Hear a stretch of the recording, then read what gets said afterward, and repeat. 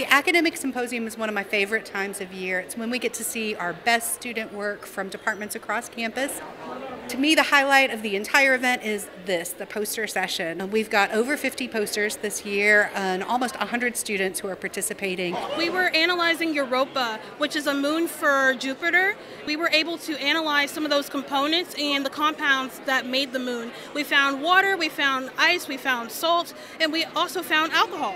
My poster is on grief and what that looks like to individual people. I came up with this idea due to a close person losing someone and they were going through their grief process. So my project was quantifying the distance between South Carolina trauma centers. When I was talking to some of my nursing major friends, they were telling me about how some of their patients were being moved to another hospital, and I didn't understand why. Our poster is about the effects of a weighted golf club for female golfers. We chose to do this study because there has been very little research and there has not been anything like this done before. We did the acute effects of different stretching protocols on golf club head speed, and we looked at isometric pelvic strength and isometric pelvic range of motion. Most people, they'll throw in a couple stretches and then go and hit balls.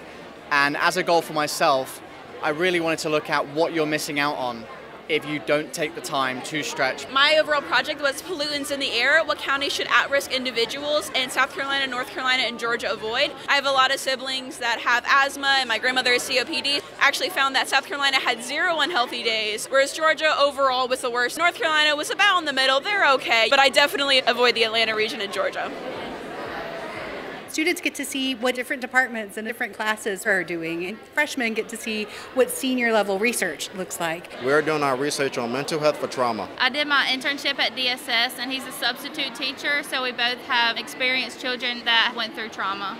I did my research on how TikTok users are helping destigmatize food assistance programs such as food banks and food pantries, showing people how to get resources in their communities. I've been trying to look at the effects that artificial illumination has on when mammals are active within a certain time period. The sites that had the artificial light present, mammals were generally more active in the day. Deer also followed this, but squirrels are more diurnal, so they're not going to see the lights at night anyways. And then raccoons learned that the lights didn't really have anything interesting, so they kind of just stopped caring. For some of them, this is their last big thing they're doing right before they walk the stage at graduation, and lots of our students are headed to grad school. So having this chance to professionalize, having this chance to really come to see themselves as scholars, as researchers, is such a powerful opportunity. I am extremely proud of all of our Lander students who participated in the symposium, and I've enjoyed all of the presentations so much.